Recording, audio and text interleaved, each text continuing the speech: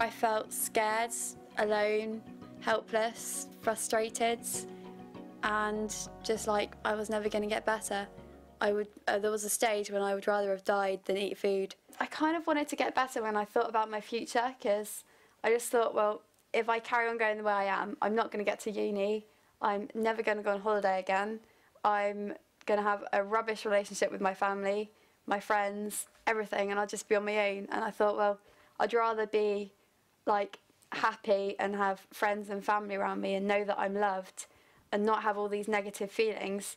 Even if I don't feel that I look good, then who cares? At least I'll have like people around me. There were definitely like points in recovery when I had a real big low.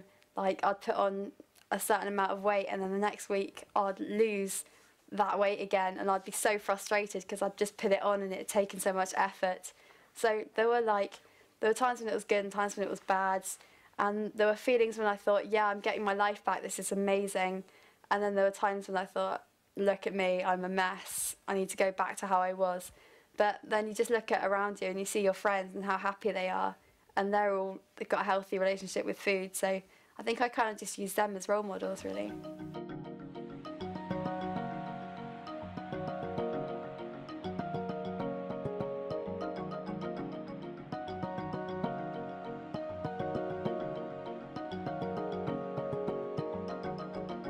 Looking back on it now, it all seems like a bit of a blur, because when you're ill, you're just sort of in your own world and you don't realise the consequences of your actions, because you're only focused on what you're doing. You don't think about what's going on around you.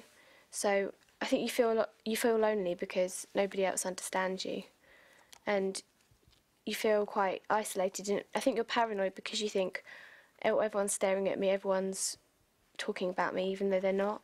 It's important that the sufferer admits they have a problem and that they're not allowed to just carry on the way they are, because if they've got someone there telling them that they need help, then they're more likely to start telling themselves that. At the start, I didn't realise that I needed help, and even when I did come to accept that, even some days I didn't feel that it was serious enough to be made such a fuss about. I thought that the professionals were just making a big deal out of something that they didn't need to make a big deal out of.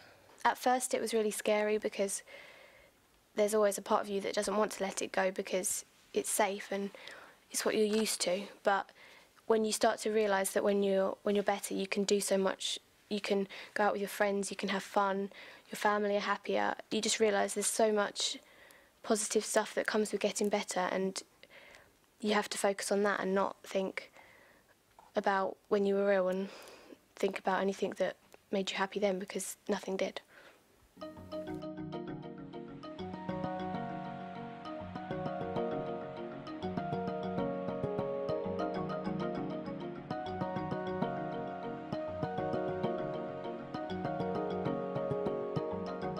Because I was so determined, I was just eat and eat. That's all I did. The voices just went away in my head. It was really weird. I was just determined to beat the illness. Obviously it has its setbacks. When you like put on weight, then you lose it again. And also just because like I did have a fear of food, that it sort of was hard to go back to it. But obviously when I started putting on the weight, I did feel like much better in myself, because I started like growing boobs and stuff, so it was good. And I went and tried on a few bikinis and I looked quite good in them, I suppose. So yeah, it was good. I had more energy as well from eating all the food that I was eating, and just gave me more energy and more like sort of, I was more aware and I wasn't so withdrawn and everything. And people sort of commented and like, wow, you look a lot more healthier than you did.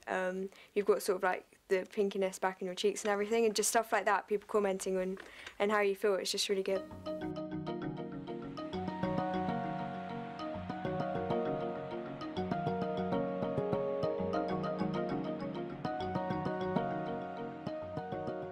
I'd weigh myself at like 5 points in the day, sometimes like more, and I'd get on the scales after like 10 minutes of like, oh, that's gone up, I can't eat tea, or that's gone up, I can't have a drink now.